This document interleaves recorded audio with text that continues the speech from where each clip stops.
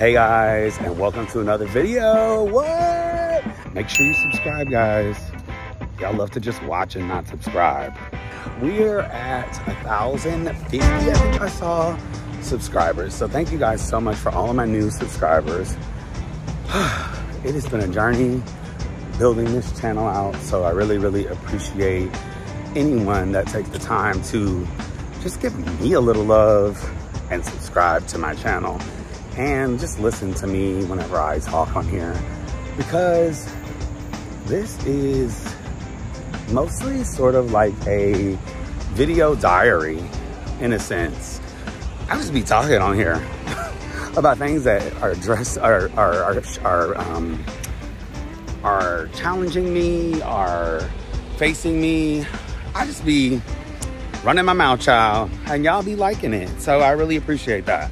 Anyway, today's video, I am talking about, this is like interesting walking in public talking. Today's video, I'm talking about living in the big city, but also talking about this whole new thing and this new trend that is kind of, I don't know if it's a trend, but I'm talking about millennials that are flat out exhausted, living in the big city, chasing that city dream, chasing that corporate ladder dream, talking about that and just how we're simply, quite frankly, over it. Let's get into it. So some context there. I have been living in the city, not this particular city, but just cities overall for the past 14 years of my life. So before I moved to New York City, I lived in Los Angeles for 9 years. And those were like my literal, like, formative years of my 20s and my lower 30s.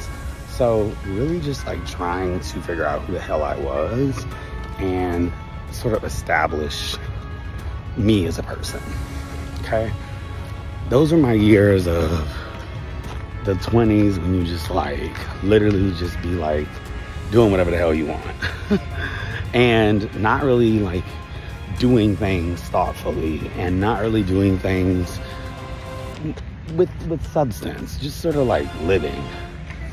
Then you have your 30s when you're like really trying to establish yourself as an adult and figure out what your purpose is in life.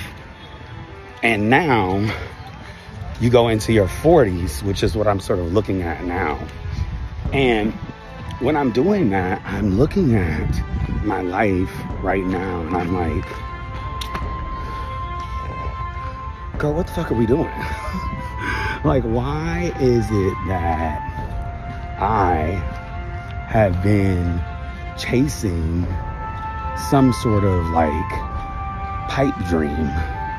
What I mean by that is, why have I just sort of gone along with this whole American idealism of, I need to be a president, I need to be a VP, I need to be a director in the corporate world? Like, for the longest time, I was chasing that. Was I happy? No. Horrible.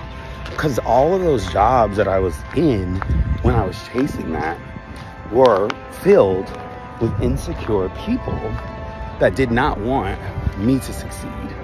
They were just out for themselves.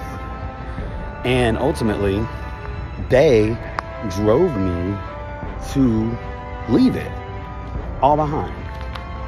And now I do influencer management at an agency and still do some social media management on the side as well. But my point is with this is sometimes we get caught up. We get caught up in chasing something, chasing the norm.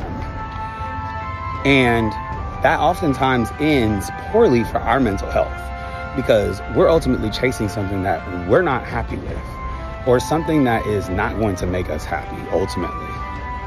But we're chasing it because we think that is what we're supposed to do. Well, something you learn in your 30s is you have to stop chasing things that are just the norm. You have to stop chasing things that are not truly, truly, truly what you want to do. And that's where I'm at in my life. Let me have a seat here. That's where I'm at in my life now. I have pulled back from the corporate chase. I'm living in New York City now. However, ultimately, what I would love to do is return to my roots in a sense. What I mean by that is, quite frankly, I'm tired of the grind that comes with big city living. And listen, at the end of the day, I love New York City. Love, love, love, love, love, love, love this place. But ultimately, for me to sustain and survive, I am not meant to live here full time. So what I mean, or what I'm going to do to sort of just help my mental state is really try to save money to get out of New York City. And I think a good plan for myself is to buy a house that's like outside the city but accessible to a train that could easily get into the city. And I just like see the weight being lifted off my shoulders. Like, the thing about New York City is it's a wonderful place. Like, where do you get to experience so much in such a little place, right? I mean, parks, food, events, activities. But at the end of the day, that shit is exhausting. It's exhausting. And the paying of so much money here. You can get so much more for your money when you are living in the country. And, you know, commuting back into the city when you need to. So I'm just learning that and trying to figure out, you know, ultimately we have to do what makes us happy. And how can I get to that, right?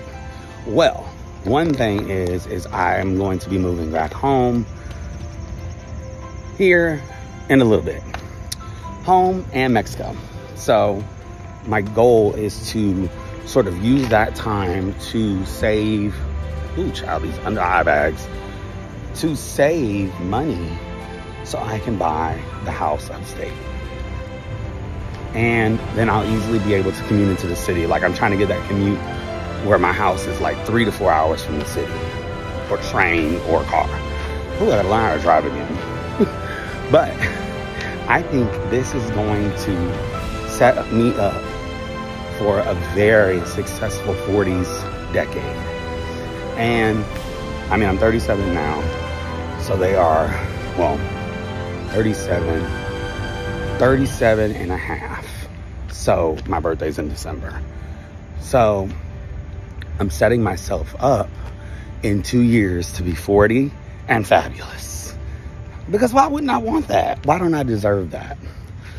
So that's what I've been thinking about lately, is how can I still take advantage of New York City, but not let it take advantage of me. Key. So that's today's video. I hope everyone is having a fabulous end to the summer.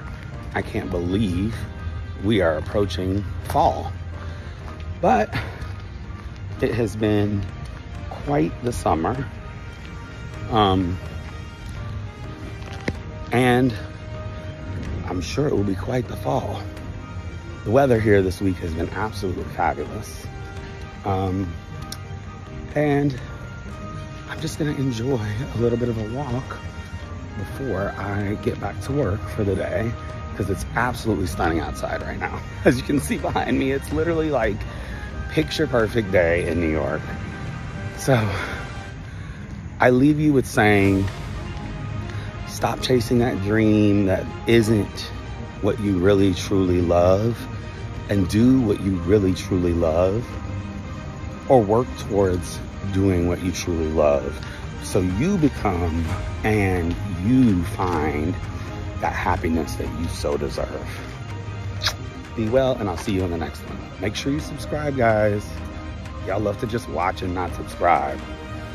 Subscribe and like this video so we get it to more brothers and help some brothers out here. All right, I'll see you guys on the next one.